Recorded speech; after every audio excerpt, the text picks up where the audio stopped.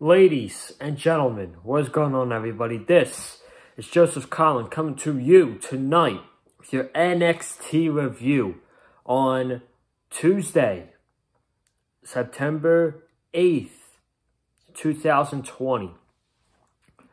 Tonight's episode of NXT.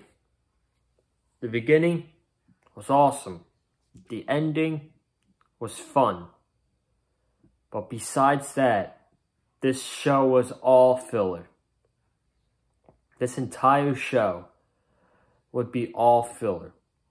So much filler to the fact that after the Adam Cole Finn Balor match, if I wanted to, I could have hopped on my Xbox, played a game or two of Madden, and came back for the main event, and I would have missed nothing. I would have missed absolutely nothing. This was a lackluster filler. At some points, I was bored. When at some points during the show, nothing really important happened outside of the beginning and the end of tonight's NXT. A very lackluster show.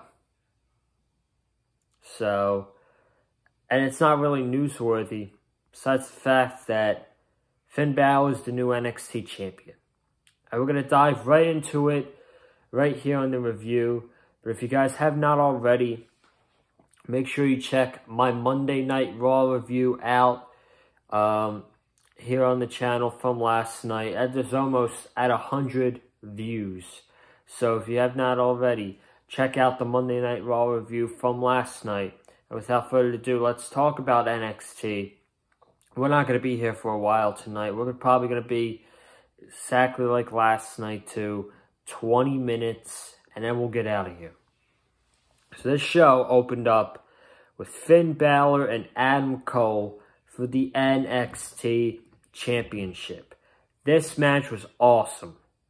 The only problem I had with it was I wish that the new champion was crowned last week in the 60-minute Iron Man match and not this week. The only reason why they did this match this week is because of ratings.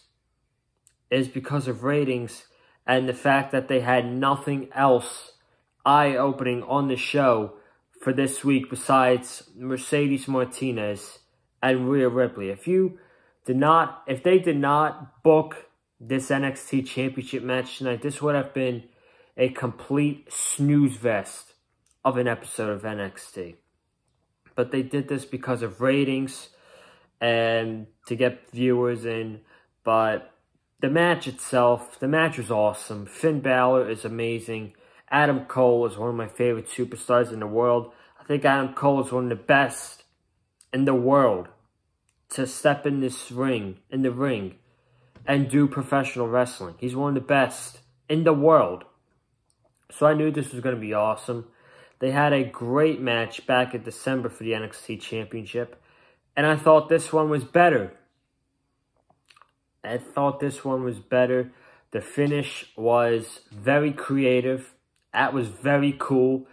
Lots of near falls.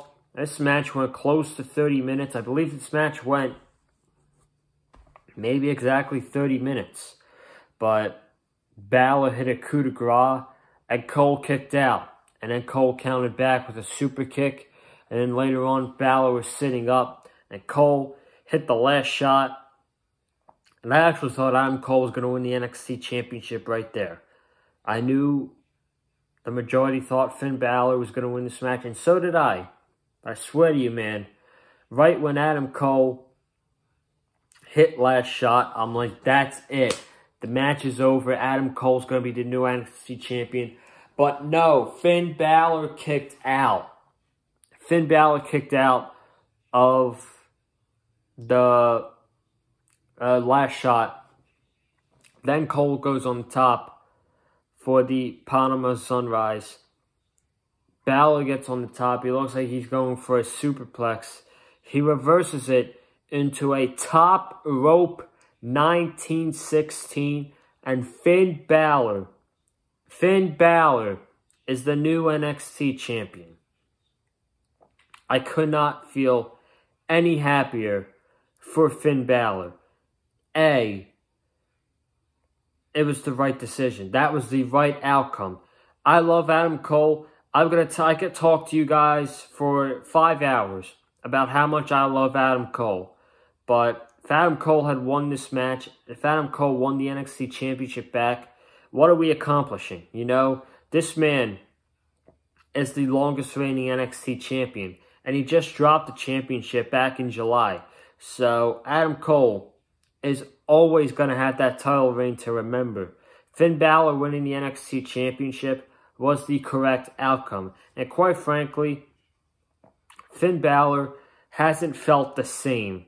Finn Balor hasn't felt right since relinquishing the Universal Championship. He relinquished it back in 2016 when he got hurt. He came back in 2017. He did not feel the same. They put him in a feud with Bray Wyatt. It was okay. That was when Bray Wyatt was a jobber. Then after that, I don't even remember what they did with him. They put him in a feud with, I believe, Seth Rollins or The Miz for the Intercontinental Championship.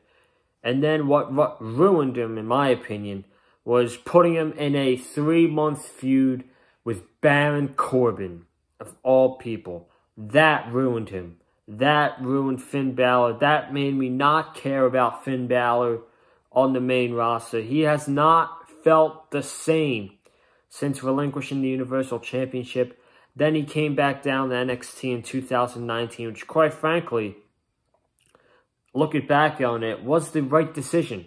That was absolutely the right decision for Finn Balor to do after he lost to the Fiend Bray Wyatt last year, was to go back down to NXT because it just wasn't working on the main roster with Finn Balor. Finn Balor is a Triple H guy. He is 100% a Triple H guy. He's not a Vince guy. He's a Triple H guy. Triple H loves Finn Balor. And now Finn Balor is the NXT champion. And you know what, man? I could not be any happier for Finn Balor and becoming the new NXT champion. Who his first feud with is going to be for the NXT champion? I don't know. I have no clue. People are saying Tommaso Ciampa. My opinion, it's too early. If they're doing Tommaso Ciampa and Finn Balor could possibly lose the title in his first defense. I don't really want that to happen. So, Finn Balor defeated Adam Cole in an awesome match to start NXT. This should have main evented the show, not the damn steel cage match. This should have closed the show. So from here on out, this entire show was complete filler. Starting with an interview with Robert Stone. He then walked into Shotzi Blackheart, and Aaliyah attacked Shotzi Blackheart, and they ran through a curtain, and Aaliyah accidentally bumped into Io Shirai when she was taking a photo shoot. So Io chased Aaliyah out to the ring. Shotzi Blackheart was out there. They were cornering Aaliyah and Robert Stone. They both beat them down. Io hit a moonsault on Robert Stone, while Shotzi hit a senton on Aaliyah. Shotzi picked up the NXT Women's Championship, and she's about to hand it over to Io Shirai, but she yanks it away from her, and she holds up the NXT Women's Championship, and she gives it back to Io Shirai. Now, at that point, I was like, oh my goodness, yes, this is the perfect NXT Women's Championship match for your next takeover. But they ruined it. They ruined it by booking Io Shirai and Shotzi Blackheart in a non-title match for next week's NXT. Why would you do that? Shotzi is the perfect #1 contender for that women's championship at the next TakeOver. Why you book this one-on-one non-title match that the champion is going to win, I don't know. It's kind of stupid. Shotzi should be building herself up, getting win after win like she's been doing. And then she fights Io at TakeOver. Now who's going to challenge Io? Candice, could be Candice, but she's feuding with Tegan Nox right now. So, that's just my opinion on that. And we got into the Velveteen Dream. He faced a jobber, and I did not care. Facing phone I was during this match. 4 minutes. Then Kushida attacked Velveteen Dream, and yeah, they're feuding now. After Dream attacked Kushida after a match a few weeks ago. So, it's whatever. Velveteen Dream doesn't feel the same. He is not special anymore. And quite frankly, if I'm NXT, I'm putting Kushida over because he needs it as more than Velveteen Dream does. I feel like if Velveteen Dream goes over in this mini feud, I feel like you're doing the wrong thing and you're just mistreating Kushida. So, we move to Timothy Thatcher, who is up on the chalkboard, and he's watching a film on Damian Priest. I mean, he is the #1 contender, I guess, and he was studying Damian Priest. Okay, that was pretty random by Thatcher, but I mean, whatever. Bronson Reed versus Austin Theory. This was decent. Nothing special here. I was kind of expecting Austin Theory to get the win since he just returned, but Bronson Reed won this match.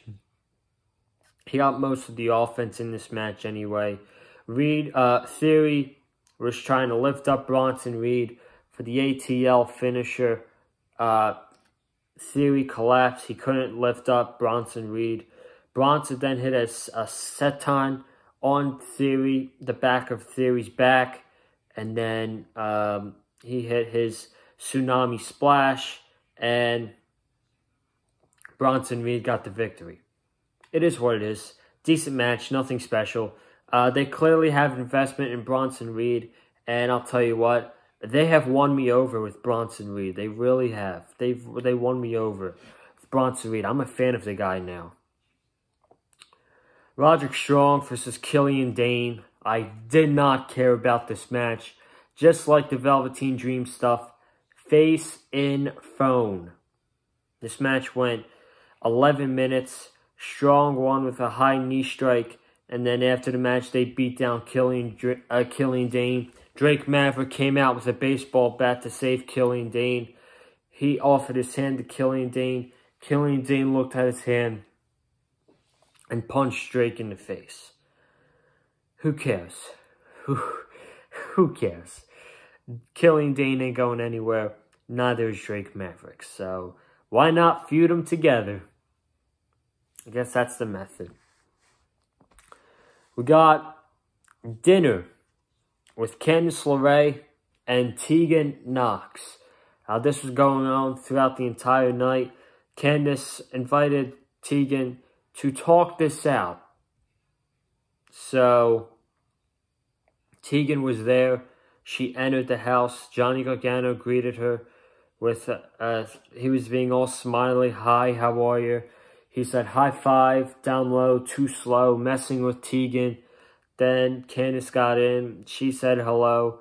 And she said, get yourself comfortable. Have a seat at the dinner table. Let's all have dinner together. They go to commercial. A few seconds later, they're just sitting there. And they're all like, this doesn't feel comfortable. No one's talking. And Johnny was like, I'll get up and leave. I'll eat dinner upstairs. I'll go read a bedtime story to the kids or whatever. So it was just Tegan and Candice at the dinner table. Candice is like, Tegan, I think you don't I don't think you get the Gargano way. You don't get the new way. And Tegan's like, I want the old Candice. And Candice is like, I'm still your big sister. And then Tegan was shaking his head. He said, I don't know if you're just jealous. I don't know if you want to be in it with us, but it's the new way around here. It's the Gargano way. And then we could get to the top, and then I'll be the next contender for the NXT Women's Championship. And she's like, wait. Next contender for the NXT Women's Championship, I'll be the next contender. But Candice was like, nah, Tegan, I mean, you already had your shot. It was a good match against Dio, but you came up just a little bit short. And then she said, I don't know about that, Candice. So Candice then takes a bowl of salad and she dumps it all over Tegan. Then Tegan takes a glass of whatever she was drinking and she throws it at Candice's face. And they're bickering. And Johnny's like, hey, what's going on in here? Candice throws something at Tegan. Tegan ducked, and I think it was a fork or something. The fork hit the TV. The Gargano's TV broke. And then Tegan dumped a whole bowl of spaghetti on Johnny Gargano and ran out of the house. I don't really know what to say about this. The whole food thing, the whole food fighting, I thought was very corny. It was pretty corny. I don't know what to make of it. The feud should be good, but at the end of the day, this is just another step for Candice LeRae before she eventually gets to Io Shirai in the NXT Women's Championship. This is just, another step forward. She feuded with Mia Yim. Now she's feuding with Tegan Nox. And then I'm sure, more than likely, she's going to beat Tegan Nox. So then after this, it's Io. It's on to Io and the NXT Women's Championship for Candice LeRae. So we'll see what happens. We got a few match announcements for next week's NXT. I don't know if they're unopposed or not. I don't know if they're back on I know they're back on Wednesdays next week, but I don't know if AEW's on Thursday or whatever day. But we'll see.